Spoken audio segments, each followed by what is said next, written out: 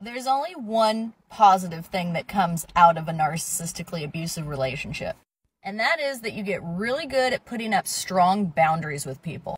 Narcissists violate your boundaries almost from the get-go. They test you immediately, because if you're able to put up strong boundaries to begin with, you can't get into a narcissistic relationship. That relationship would end immediately. And then they guilt you and they gaslight you into violating your boundaries over and over and over again until you are a shell of a person.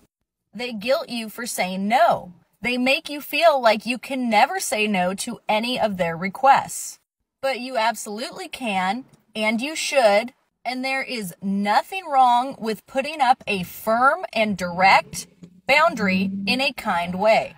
When you're with a narcissist, no should be your best friend. At first, it's going to be really hard to say no to them, and then it gets really easy, and then it gets kind of fun. Because the word no is how you gain control back over your life. You have a life free of shame and guilt when you say no to the things that you don't want to do. Unapologetically. No, I will not have this conversation right now. I have to go to bed. No, I will not quit my job. No, I don't want to be friends after we break up. No, I can't give you money for that.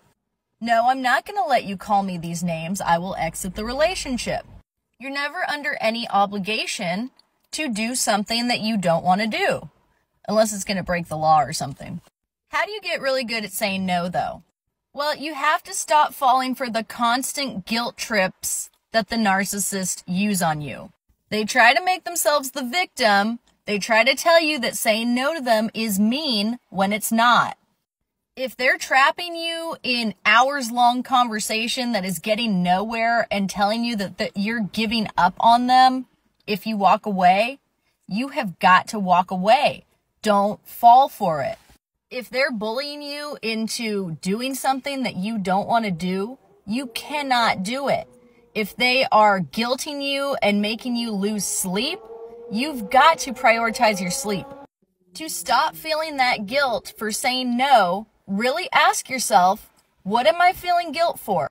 Because you are in a self-preservation mode and you have to put your needs above the narcissist. That's the only way you can survive as you continue to get out and try to go no contact.